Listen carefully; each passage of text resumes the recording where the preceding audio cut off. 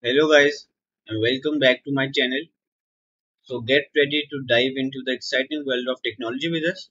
So just sit back, relax and enjoy the video. So guys, today Shark Tech is going to teach you how to remove or add the news and weather widget.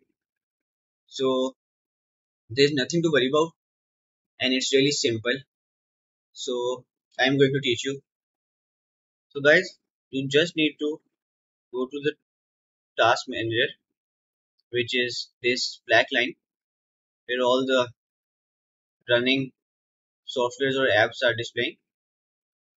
So you just have to simply press the right click over here or over here, wherever on this line.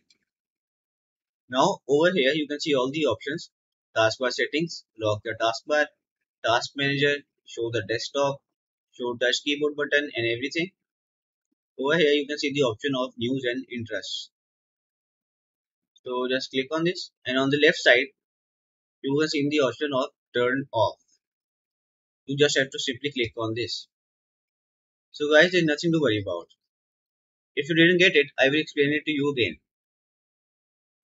So over here on your task manager, just press the right click, then go to news and interests.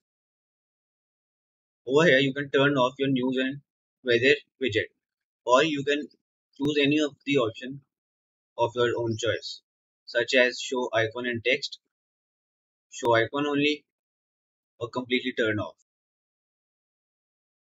So guys, I hope this video was really helpful. Please share this video with your friends so they can turn off their news and weather widgets. Like this video and please subscribe to my channel Shark Tech. Thank you guys. That's all for today.